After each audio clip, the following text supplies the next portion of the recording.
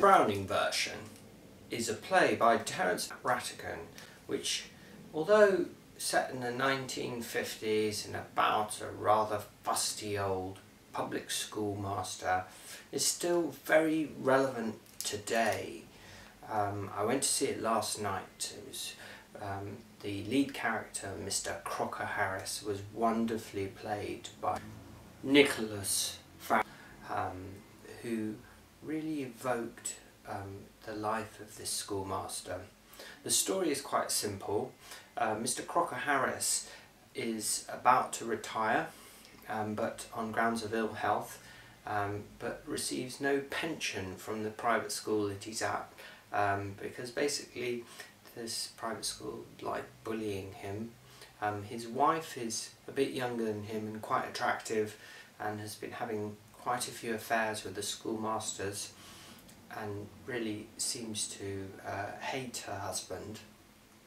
And this is a fundamental setup. It's the very last day of Crocker Harris's term and time at the school, and he's visited by a pupil who is hoping to get promoted to another class, but can't do so until he's got given Crocker Harris's say-so.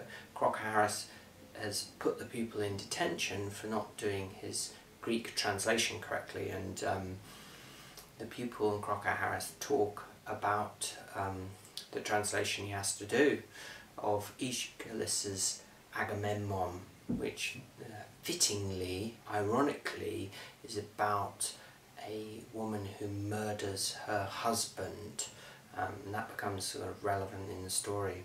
So that's the basic setup.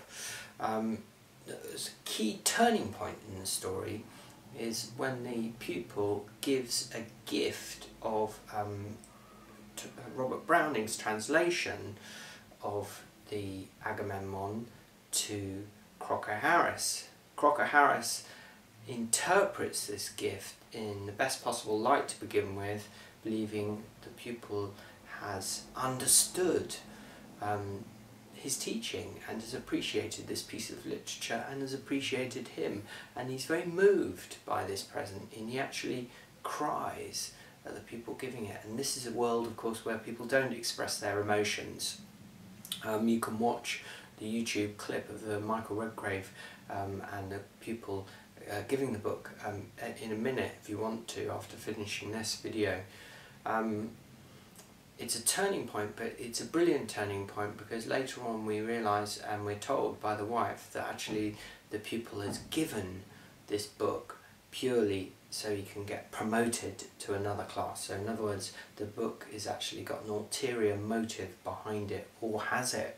We never quite know that answer. It's always left dangling to us.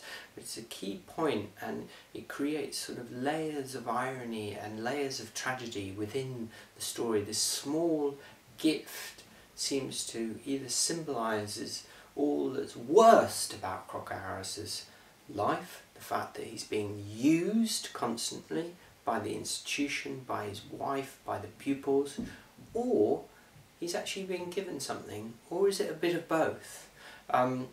And the end of the play is very powerful, because Crocker Harris, despite his ill health, despite the fact that he's going to get no pension, finds a redemption in reflecting upon his teaching and his life.